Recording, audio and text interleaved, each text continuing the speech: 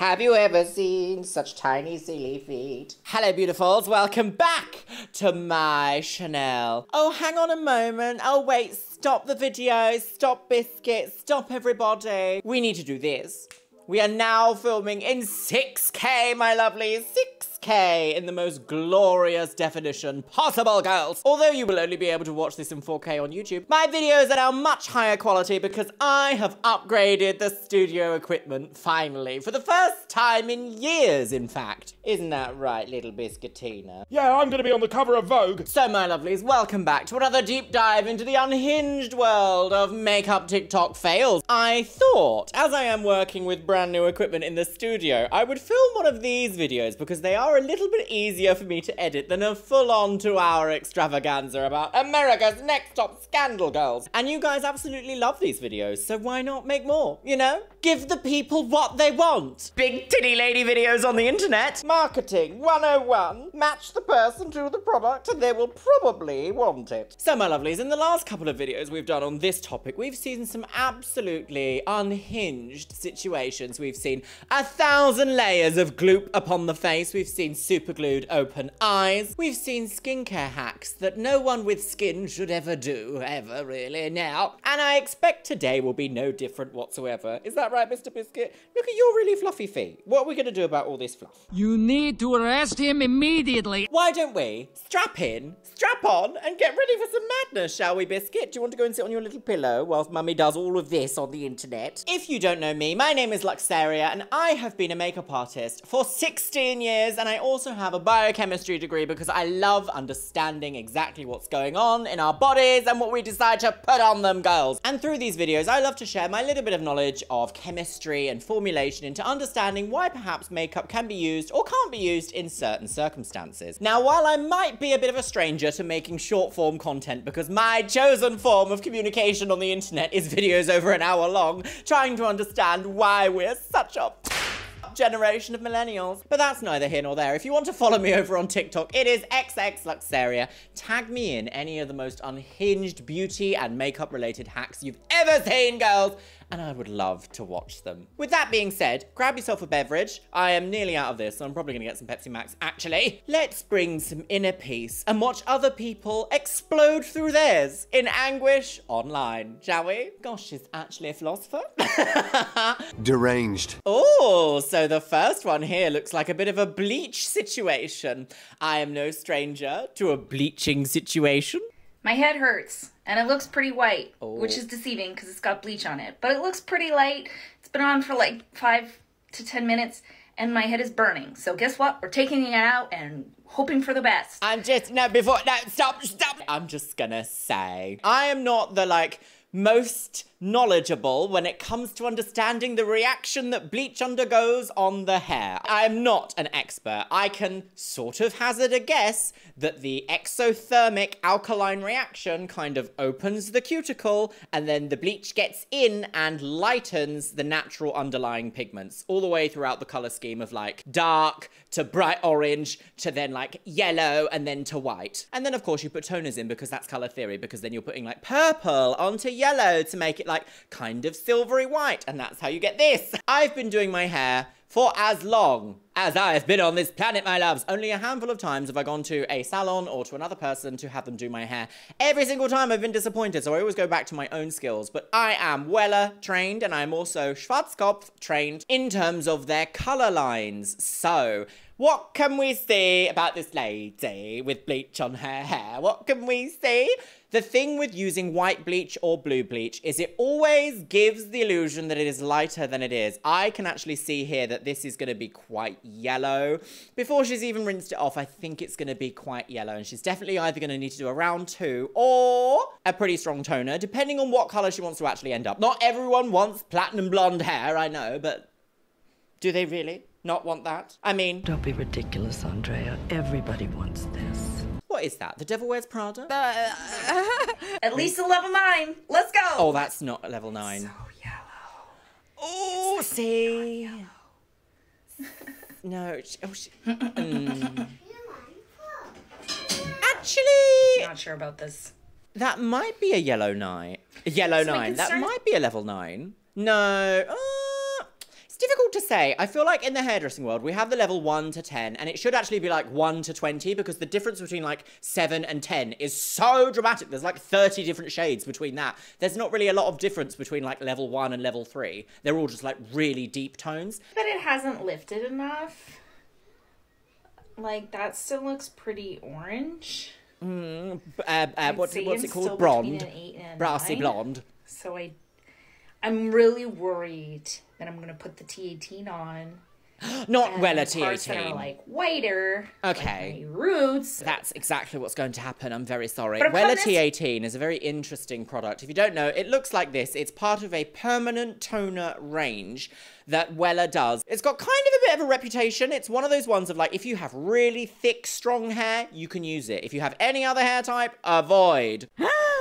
It kind of utilizes slightly older technology in terms of like, it provides a little bit of extra lift in a toner itself, which seems really bizarre because a toner should be tone on tone level. It should be the same level or deeper. Technically, Wella T18 is kind of like a permanent tone, but I guess it must have a little bit of high lift technology in it if it claims to be like, well, go white, girls. What I like to use as a toner for my hair is the Wella Illumina 9-60, I believe, with a tiny, tiny, tiny amount of silver mauve. And it gives me this gorgeous colour, which I top up every now and then with the Paul Mitchell blonde tone shampoo. It's got kind of like a slightly pink hue to it, and it's one of the best purple toning shampoos I've ever seen because it doesn't really leave my hair like purple. It kind of leaves it like dusky, a dusky platinum, and I love it. I love everything about it. Right, let's see. I've interrupted this woman so many times. We're only a minute into it. And I'm sure as heck not leaving it like this. Oh, it's not gonna tone. So, I'm sorry. Cross your fingers. No. Oh, the panic of a toner. Just go like lilac. I've been doing my toning for so many years, and I still go, Oh, is it going really dark? Oh no. So I know that toner can be super deceiving. Yes. On your head. I mean, that... But I mean, it looks like it's doing really well.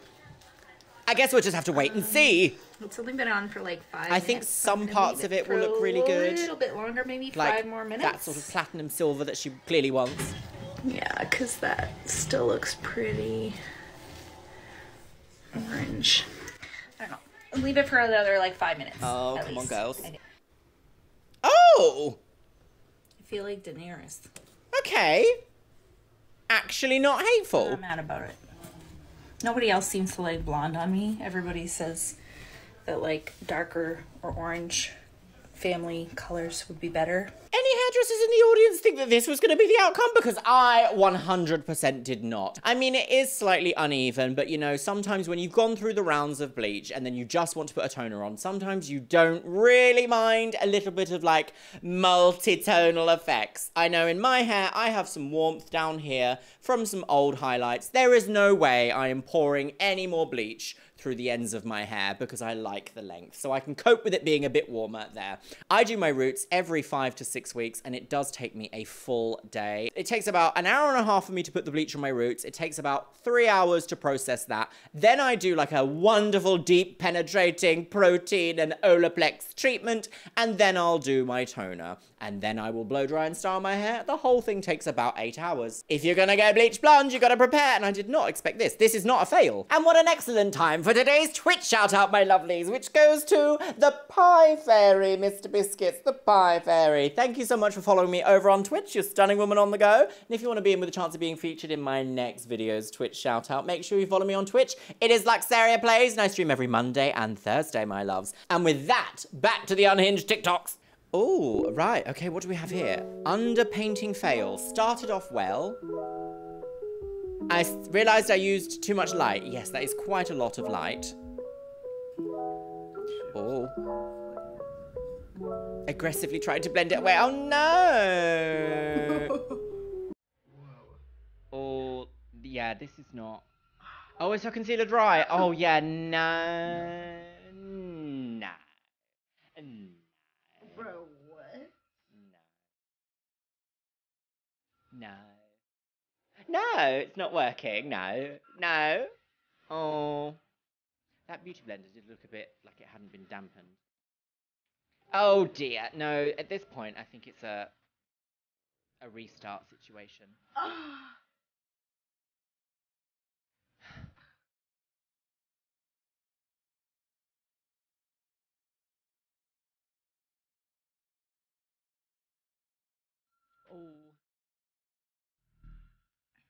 No. Yes, it does work when it's done differently. I don't think the powder is going to fix. Okay, so let's have a moment, shall we? Underpainting is a brilliant way of creating those natural contours or enhancing those natural contours underneath makeup in a really subtle yet effective way. One of the things is, it is a practice skill. No one is ever perfect when they start anything at the beginning, and I can completely understand. It seemed like as this makeup enthusiast was doing her makeup, she sort of realized some of the mistakes that she had made along the way. One, applying too much light. Too much light will always disrupt everything, because when you go to put your foundation over the top, you'll actually end up mixing it all in, and you'll end up with like an undertone that's not quite right for you. I also want to say it does depend on the type of products that you use as well. For this kind of effect, I will shout to the high heavens that my favorite foundation of all time is the Estee Lauder Double Wear Foundation, the Double Wear Liquid. It is so good. I wear it in every single video. It's the reason why my skin looks like this, although I am having a bit of a breakout at the moment. Thank you, hormones!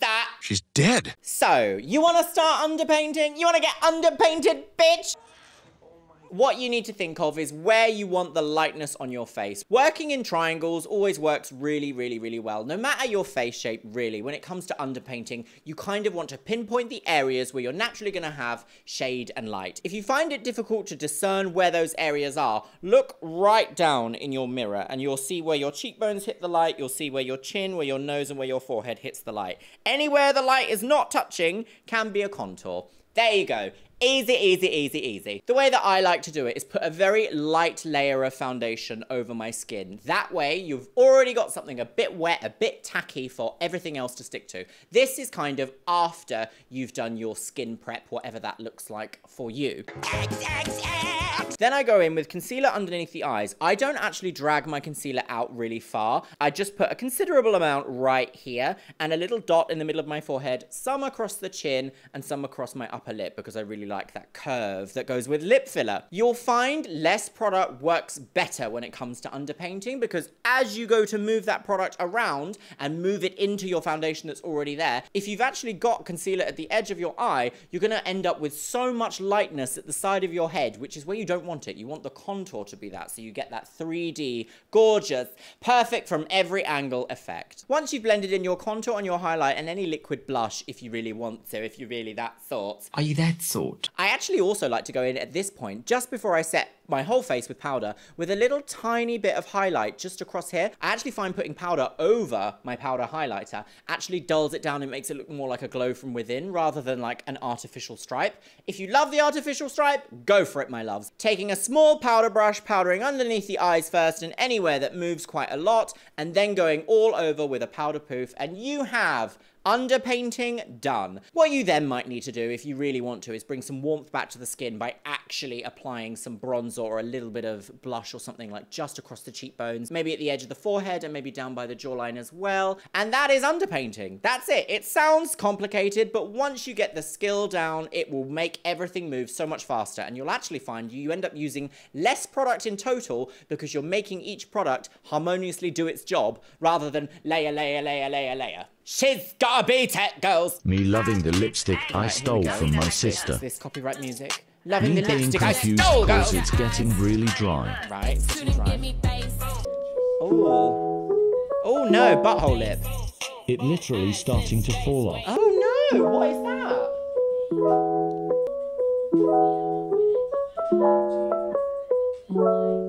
What? Oh. No. Oh, no. Usually what happens with these kind of liquid lipsticks, the ones that are like really drying and they're meant to last forever, girls, they kind of start to get the lovingly known effect as butthole lip, which is where things are so dry that when you start to move, they start to flake and they get all like liney and start to resemble an aging twink pussy. Oh my God. Let's not go there. If you find that you have a favorite, absolute favorite liquid lipstick that does this, the reality is with liquid lipstick formulas, they aren't hugely different from each other. They will have a different drying process, and usually that involves a different kind of alcohol on the lip. So, for example, one of the higher end, long-lasting but slightly drying liquid lipstick brands that I can think of is the Beauty Bakery. I love their formula. It is so good, but I do feel like some of the colors, not all of the colors, some of them start to get a little bit dry towards the 6-hour wear mark. And to be honest, with liquid lipsticks that are matte, you're probably going to end up with something like that anyway. However, I have found a little makeup hack. So, when I am wearing a gloss in my videos, it is a lie. It is not actually a gloss. I do not like lip gloss because I find my hair is like, oh yes, oh, stick to my face, girls. And I hate it. That was not erotic to everybody. This is one of my most favorite liquid lipstick products ever. So, on top of Beauty Bakery, I will actually take one of these. This is the Superstay 24-Hour Color by Maybelline, I believe. Is it Maybelline? Yes, Maybelline New York. This end here, which is, oh goodness me, I've picked the filthiest one possible off my makeup desk. Of course I have, because I use my products. This end here is a balm. It is a clear but shiny balm. Put that over the top of nearly every liquid lipstick and you will refresh it and it will look gorgeous. Ironically, they also do it as a standalone product themselves. This brand, however, is really good at creating a decent color and a gloss to put over the top, so it makes it look like you have superior long wear, slightly glossy, juicy lips that don't print off on everything around you, and your hair does not stick to it. As I say, I actually find that it works really well if I put it over the top of something like Beauty Bakery. My other favorite brands are the Sephora own brand. I'm actually wearing it today. This is shade 80, I believe. And I also love to wear it over the MAC Retro Matte liquid lipsticks because it just gives a great finish. And it also helps hydrate when your lips are just feeling a bit like dry, girls. And I'm not entirely sure what they've done with the formula of this specific balm, but it does not disturb the product underneath. I don't know how they've done it. It must be an oil-free formula because oil should dissolve liquid lipsticks, and a balm you'd think would have an oil component. But I don't know how they've done it. It's magic. All right, then. Keep your secrets. Gosh, if that's not a sales pitch, I don't know what is, girl. Oh, my goodness. Oh, look who it isn't. Nikki Tutorials, girl. I haven't seen her in ages. None of her content ever comes up on my YouTube anymore. What's this? Hang on, wait. I've been chatting too much. What's this? A jellied eel? Jellied eels, everybody. Pigmented jelly eels. Oh, my God. They come in a bunch of, like, crazy colors. They even have a blue one. But the color I hate the most... Oh, it's a MAC product. MAC green. Got a green one. MAC green you know jelly lip I hate eels. Green, so I thought, let's try this. These are called the MAC Squirt Plumping Gloss Stick. Okay, MAC. Let's push her. A plumping gloss stick? A gloss stick. How vile. Up. Okay, maybe a little. Right. It doesn't pull back down. Oh, anxiety. Okay, here we go. Oh my God. Terrible product. These are so soft, but not like in the... That looks like baby puke. What is going on? These are so soft. Oh my God. Why didn't they put this in like a gloss tube? You have like no control over these. Look at how gunked up it is in some places. I don't. What the hell is going on with your eggs? Has she wiped a lot off? Because it's less green now. They said plumping. It's like I'm inhaling a whole bag of mint. Have you noticed it's getting like, I don't know if she's wiping off in between takes, but she's getting like less glossy as the video goes on. Interesting. It could be behind the magic though. Right, what's the blue just one? for shits and giggles, let's try the blue. Very minty. I am not feeling these. I'm sorry, Mac. No. No. See, for some reason, at the moment, because the makeup world is quite oversaturated with the idea of new products, there is a movement in the Western makeup community, girls, trying to tap in on this idea of like makeup combined with skincare. And I feel like we first saw this kind of phenomenon, this trend, if you like, happening with Korean makeup and skincare, because they really do pay attention to good, healthy ingredients in their products to kind of bring out the best whilst also looking the best from your skin, your lips, your eyes, whatever it is. I feel like MAC used to be a real trendsetter. They are probably still, in my mind, one of my favorite brands. They're one of the first sort of like mid to high-end brands I ever bought. I thought, you know, oh my God, I'm shopping at MAC. I must be a beautiful makeup lady now. When I was a teenager, absolutely loved it. They brought out some banging, absolutely banging products that were such a staple of my personal kit and my freelance kit for such a long time. And I just don't really find myself reaching for anything by them anymore except the eyeliner and the Retro Matte liquid lipsticks. So I don't know why they've brought the idea of a plumping gloss tube. But we already saw Nikki exactly show the problem with putting something that's a jelly in a tube. As soon as you go to apply it, it's gonna ruin the applicator. Jellied things, jelly deals, always need to be in pots. I feel like when it comes to product design, sometimes too many cooks can spoil the broth, girls. Because when we have these massive teams of people trying to formulate the next biggest thing, they start to look at slight gimmick angles rather than actually trusting in the product and trusting in the audience. I feel like we're starting to see it a lot with the makeup space right now because I think people are a little bit tired with constant releases. So you need to bring out staples. And a lot of these brands already have some of the staples. And unfortunately, a lot of the newer, younger, competitive brands, who are mostly sort of online, don't really have the staple product. And that's why we're starting to see the makeup community break apart slightly. I feel like as soon as we hear marketing teams grab onto things like, this product is viral,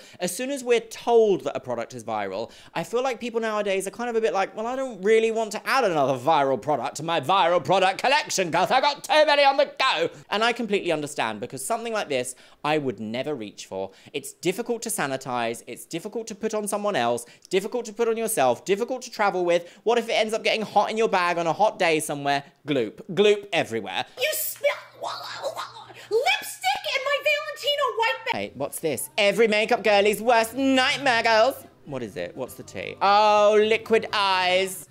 Liquid eyes. How vile. Running liquid eyes. Oh.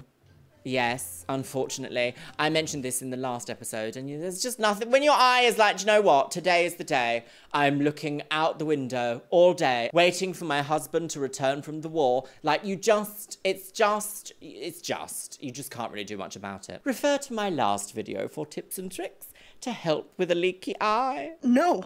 Makeup primers that don't do MUA shit. Alessandro again. Come from Okay, Milk Hydro what are we Grip, doing here? but fucking What's this? failed. This claims to be hydrating, but it's actually quite drying. Like, your foundation will literally look more luminous with just moisturizer. e.l.f. Tone Adjusting Primer was such a disappointment. It doesn't reduce redness like it claims, and it makes your foundation just slide right off. Most of YSL beauty products are phenomenal, but this primer did not do it for me. It's literally just a glorified moisturizer. Interesting. Okay, let's talk about priming, shall we? So, primers, I feel like primers get a bit of a bad rap. I sometimes use a primer, sometimes I don't. It really does depend on the effect that I want to go for. I feel like there's been a bit of a misconception around the idea of primers. Technically, your foundation, if you buy a mid to high-end range foundation, so something from like MAC, something from Clinique, something from Estee Lauder, who else have we got? YSL, any of these sorts of brands, they should already have skin caring ingredients within their foundation. What they're trying to sell you is the idea of putting lots of silicone on your skin in a certain area to give the appearance it looks flat. Unfortunately, quite often, this can end up disturbing the way your concealer and your foundation look. Now, that's not to say that you absolutely should never use a primer ever. I do use a primer. The primer that I'm currently using, let me get it, my loves. I believe this is called the Startup Pore Primer by Time Walk. It is a Korean skincare-based pore-filling primer. I absolutely love this stuff. It does say, pore primer to help make skin smooth, as in Photoshop. I don't think it Photoshops your skin. There is nothing on this planet that's gonna Photoshop your skin in real life. You're still gonna see texture, you're still gonna see pores, you're still gonna see makeup makeup on the skin, because makeup never looks invisible, what you're trying to do with your makeup application, your priming, your skincare, your foundation, everything, is to minimize how much like makeup it looks, unless you're going for that look, of course. With a pore filling primer, that's exactly what it is. It fills pores. So don't put it everywhere on your skin. I like to put a little bit here and then massage it up underneath my eyes. Not putting lots underneath here, because as soon as you start to put filling underneath here, I feel like it starts to exaggerate all of the smaller,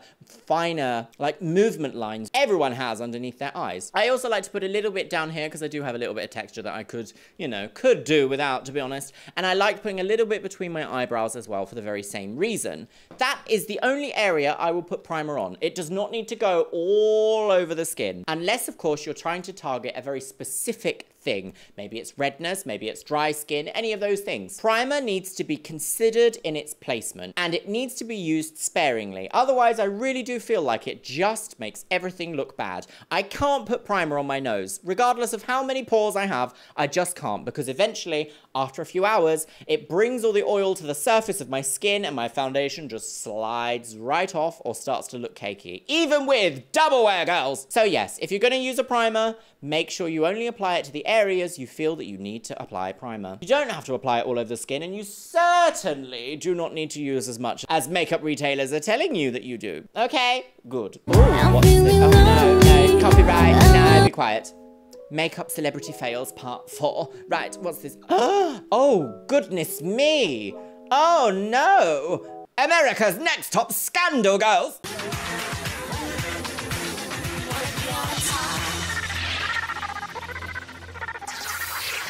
Okay, so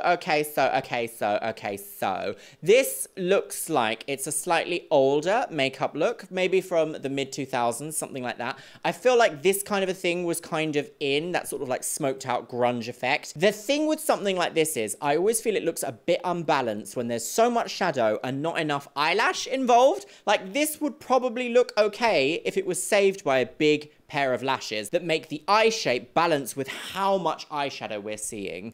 That's kind of it, really. I mean, I guess this was in the era also of like, don't really do a lot with your brows. Anytime you have a lighter brow with heavier makeup, it always does look a little bit odd.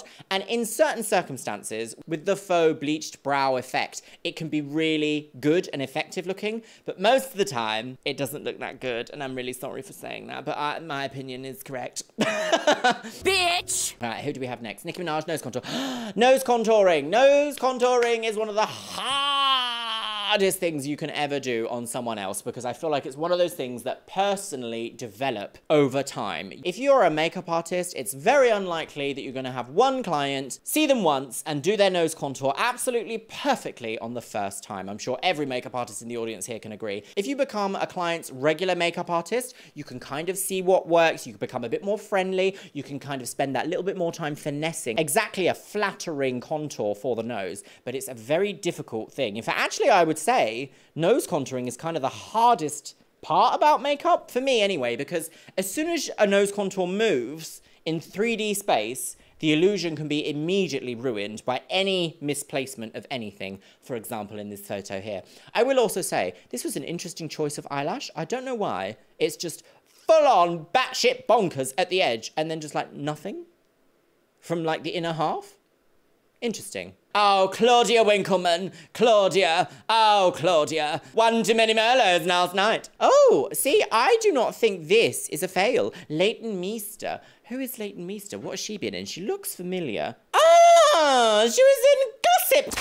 Of course she was. Oh, yes. I don't feel like this is a makeup fail. I feel like this is an unflattering photo. And I do feel like that is something to remember when we see some of these photos of celebrities. In the first episode of this series that I started, we saw a lot of flashback phenomenon, which usually happens with a silicone-based powder because it catches the light and immediately reflects just like a mirror and causes like bright whiteness wherever the powder has been placed. That isn't necessarily a fault of the makeup artist. I mean, I guess it kind of is. If you know that flash photography is going to be taken, you wouldn't use a silicone-based powder. That's just my opinion. That's not necessarily entirely the makeup artist's fault, because it is just a phenomenon that happens in photography. You wouldn't see that in real life. This, I feel like, is an unflattering photo of makeup that is quite nice. Clearly, she's caught in the middle of a laugh here. I mean, Who looks glamorous in the middle of a laugh? British media have this horrible trend of making celebrities look like they're drunk when they're out with their friends having a giggle and someone's caught them going, ah ha ha, and then they've posted on the front page,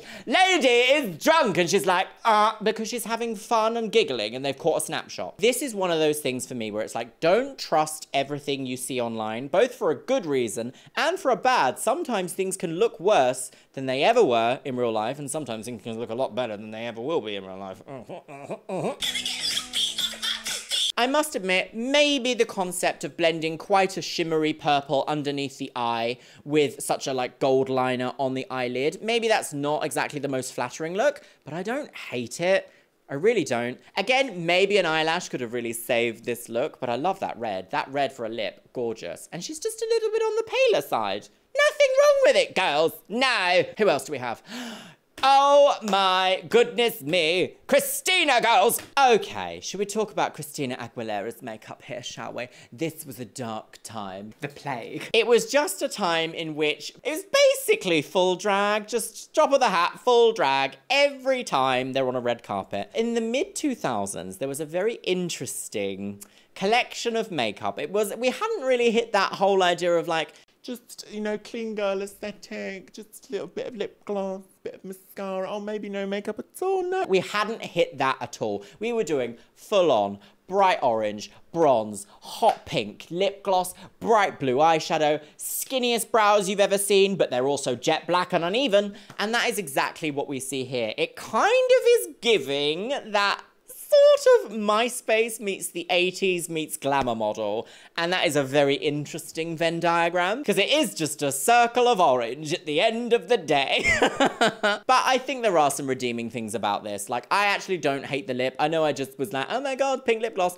I think a pink lip gloss actually looks really cute, as long as it's like a working tone. I must admit, I'm not sure I quite agree with the applique of the pink, shall we say, but I like the lip gloss, and that's all I'm going to say on that one, I think. So, my lovelies, I think I've seen as much as I can cope with today here on the Chanel, my loves. I hope you have enjoyed this little bonkers step down, I don't know, TikTok memory lane. Is that a thing? My goodness, one day we're going to say, do you remember TikTok? Do you remember me doing all that on TikTok? Oh, isn't that alarming? Oh, I don't like that. Existential crisis, girls. So what have we seen today, Mr. Biscuits? We've seen some hair accidents. We've seen some bleaching accidents. We're not going to put any hair bleach on you, are we? No, not even a toner. No, although he does have whitening shampoo. Just like Mummy. Naughty Mummy. So, my loves, let me know what you think about the absolute abject horror and nonsense that we have seen today, because one thing absolutely does terrify me. Every single time I do my roots, I do always think, is this the time? Is this it? Is this the time that all of my hair falls out? Is this it? Even though I've been doing them for like nearly 20 years. Disgusting. And with that, my lovelies, it's time for the Patreons. You can see yourselves scrolling past on the screen here. Yes, you can. And as always, I want to say a massive thank you to my top tier Patreons. Orkos Samoji, Beebles32, Shell Herman, Christy Crownover, Christina Kyle, ContraPoints, Danielle, Elizabeth Stone, Eric Castillo, Fable and Flourish, Jamie Clark, Jen Martin, Jenabeth Herman, Jinwoo Choi, Caitlin Wright, Laura Jane, Les Banana, Lizette Cares, Millie Hammond, Min Min TM, Mariah Sherman, Novembrix, Paolo Rivera, Rubik's Co, Ryan Vita, Slampire Queen, Steffutech, The Chaos Collective, Victoria Corella, and Zoe Sevier. And you know what, my lovelies? I think I'm gonna leave it on the note of, I've got a bucket of piss, sweetie.